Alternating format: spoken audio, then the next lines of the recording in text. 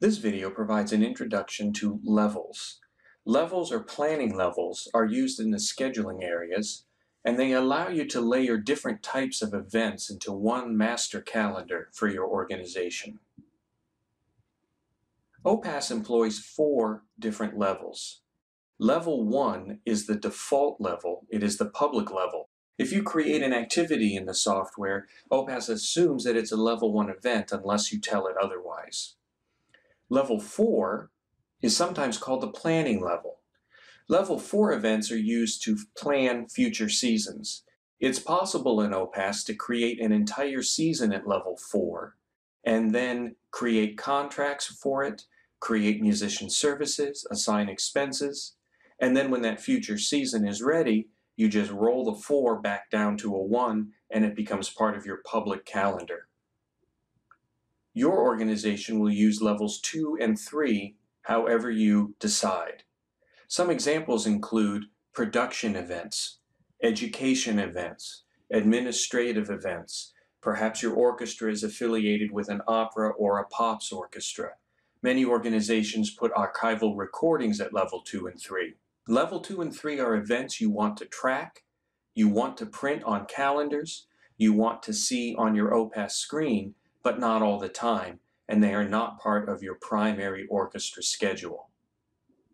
In my demo database here, level 2 events are production events.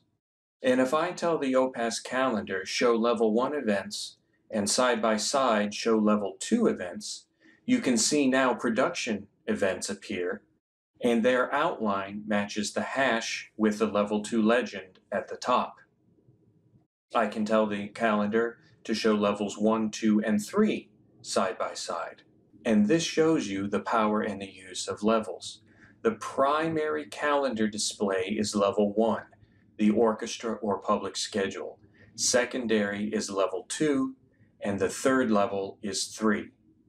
And this is the way most orchestra employees would view your calendar. However, your production director may want to see the reverse. Their primary working level is 2, and secondarily is the orchestra schedule, and now you can see those two are reversed. If you make use of different planning levels in OPAS, you will probably want to use their dedicated dates program area. Over here in my favorites, you can see I have a dates area and a dates level 2 area. Again, the level 1 is implied. So if I open the dates area and look at that same project in the dates area, season 15-16, project is special 3, and I press the enter key, notice how the rehearsals and concerts appear, but not these 2 production events. That's because they are level 2 events.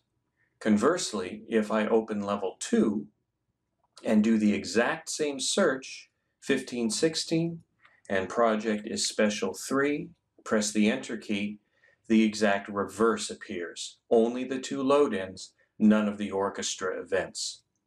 So using planning levels, you can isolate events in your schedule that appear on paper and on screens when you want them to. You also get use of dedicated program areas to manage those events. You can set screen layouts in level 2 to be very different from layouts in level 1. Other videos will talk about assigning and changing planning levels and how the level setting here in the calendar can affect new events.